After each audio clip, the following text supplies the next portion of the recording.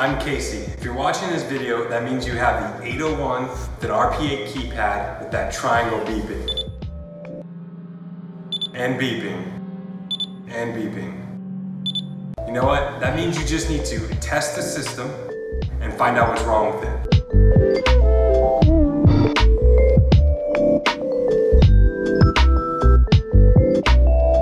Now, it could be one of three common problems. It could be 1, an AC power failure, 2, a low backup battery, or 3, a communication failure.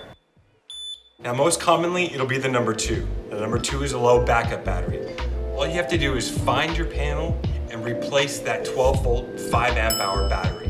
Now, if you have the number 3, it's a communication failure. Either your phone line got disconnected or your phone line's down. You might want to call your security company.